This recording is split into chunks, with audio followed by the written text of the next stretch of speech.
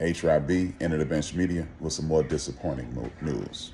Major League Baseball has done us the honor of taking the Negro League statistics and putting them into their statistics, further erasing more Black history. I understand a lot of people say, hey man, they're getting validated, they're respecting us, but who are they to determine if we get respect or not?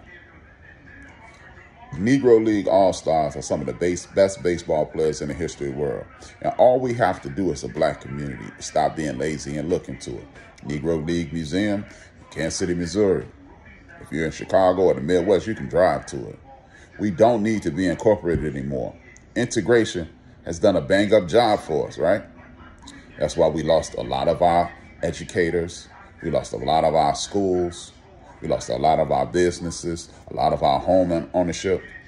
We lost a lot of things with integration. So at some point, Black people, we are going to have to step away from the ass-kicking machine and stop feeding it quarters and wonder why our asses are hurting. It's because we keep integrating into mainstream America. We don't need to integrate. Remember, it was this in the 70s, it was this one superstar, him and his 4 brothers. They were doing the best. They were our champions. And he became Michael Jackson, and he instantly got lighter and lighter and lighter, and now he's no longer with us. Stop integrating. Look, we are living in this country. We don't hate anybody. We don't need validation.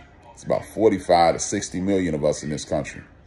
If we work together, we could be the most powerful community in the United States of America and do our own thing, and people will try to integrate into us. It's a movie, but it was this one scene in the movie 5 Heartbeats that every time I think about integration, I think about it. Crossover ain't nothing but a double cross. Why don't they ever cross over to us? Once we lose our fans, we'll never get them back.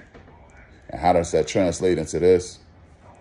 Well, again, we're crossing over we're allowing them to take our history and incorporate it into theirs. And once we lose our history, we'll never get it back, especially seeing how people like these women going through the South, I think they call them Mothers of Liberty, they're dissipating 2,200 Black history books, LGBTQ books, and things of that nature because they don't like them. So what happens when we allow them to control our history? It won't be there, and we won't be able to prove it was. Enter the Bench Media, HYB, I'm out. Subscribe on YouTube. THAENDOFDABENCH. Thank you.